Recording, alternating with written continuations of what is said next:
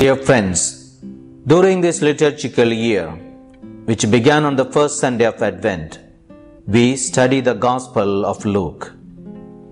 And in the season of Advent, which is a period of 4 Sundays and weeks, the Church invites us to read and reflect on the two greatest world events. One that already occurred in the past, that is, the first coming of Christ to the earth in His incarnation, and the other, which is certain to happen in the future, that is, Christ's second coming at the end of the age. The Bible contains many prophecies concerning both events. Friends, on the first Sunday, we looked firstly at the origins and traditions of Advent, and secondly, at Jesus' prophecy on His own return to judge the world.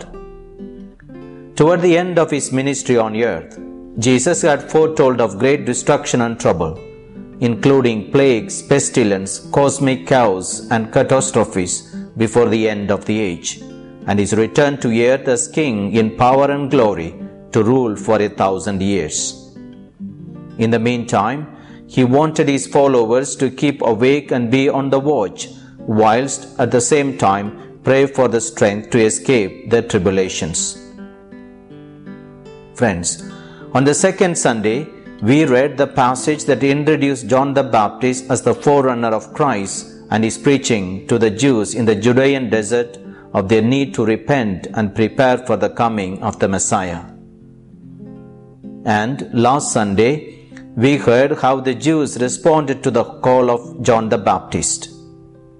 Friends, many people, namely the Pharisees and Sadducees, who were religious leaders of the Jewish people in John's day, rejected his preaching and turned their backs on him.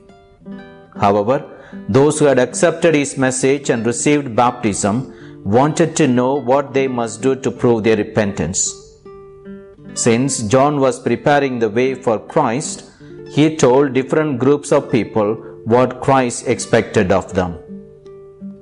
More specifically, he exhorted the common people to share their clothing, food, and the other basic things with the needy, the tax collectors to stop siphoning off money by dishonesty, exploitation, and overcharging, and the soldiers to end gaining money, favors, etc.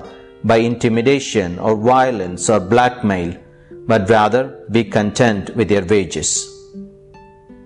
Friends, today on the fourth and last Sunday before Christmas, the Church turns our attention to the events that preceded the birth of both John and Jesus. Before we go into today's text, it is good to glance through the happenings so far. Friends, according to the Gospel of Luke, John's parents, Elizabeth and Zachariah, were devout and observant Jews, and Zachariah was a Jewish priest. However, despite their piety, devotion, and temple service, they were childless. Imagine how difficult it might have been for these two God-fearing Jews to endure the pain and disgrace of childlessness. Friends, in those ancient times, barrenness was seen as a divine disfavor, a curse and a punishment, and a great deal of shame was attached to being childless. Moreover, Old Testament law explicitly states that those who are obedient to God's laws would receive the divine gift of the fertility of the womb.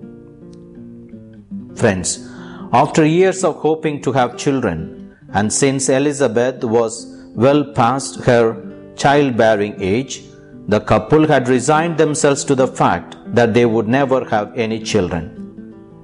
But as the story goes, one day, while Zachariah was serving in the temple, the angel Gabriel appeared and announced to him that Elizabeth was to bear him a son, who would be the forerunner of the promised Messiah, and they were to name him John, and he would be filled with the Holy Spirit and be dedicated to the Lord's service even before birth. But Zachariah could not believe Gabriel's words. For his unbelief, Luke writes that Zachariah was rendered speechless until John was to be born. Eventually, when Elizabeth realized that she was pregnant, She praised God for showing His favor and taking away her disgrace among the people. And after the birth and naming of John, Zachariah was able to speak again. Friends, in the meantime, the angel Gabriel appeared to an unmarried and virgin girl named Mary in Nazareth and declared to her that she would conceive and give birth to a son, and that he would be called Jesus, which means saves. Friends, today's gospel continues from there. Having learned from the angel of Elizabeth's pregnancy, Mary hurried to visit her in the hill country of Judea, which is traditionally identified as En-Karim. This is a beautiful tranquil village in the west of Jerusalem, and it is about 90 miles from Nazareth.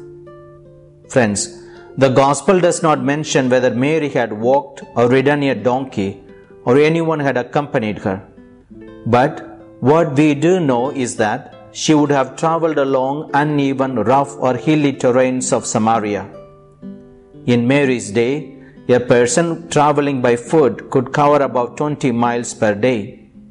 If she had walked, it would have taken her 4 to 5 days at the very least. Friends, in today's Gospel, Luke describes the encounter between these two expectant mothers.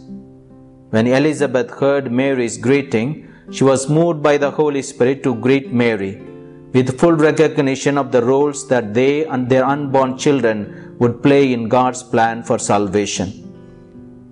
She proclaimed Mary and the child in her womb as blessed and humbly acknowledged the visit from the mother of the expected Messiah. Moreover, she recognized the different feeling and characterized the baby as leaping for joy at Mary's words. She further said that Mary would be blessed for believing God's words. Friends, if we were to continue to read the verses that follow today's Gospel, we would hear Mary responding to Elizabeth's greeting with her own song of praise, the Magnificat. My soul glorifies the Lord. Friends, what is the message for us? 1. The encounter between the Virgin Mary and her cousin Elizabeth before the births of Jesus and John the Baptist confirmed 3 things. A. It confirmed the pregnancies of both Mary and Elizabeth. B. Mary would be the mother of the Son of God. And C. Nothing is impossible with God. 2. Friends, the Gospel shows that Jesus was recognized as Israel's long-awaited Messiah even before his birth, and that he was more important than John. It also shows that God was already at work to overturn the world's structures and expectations. Through these 2 lowly and shamed women, Mary and Elizabeth, God had chosen to begin the transformation of the world. 3.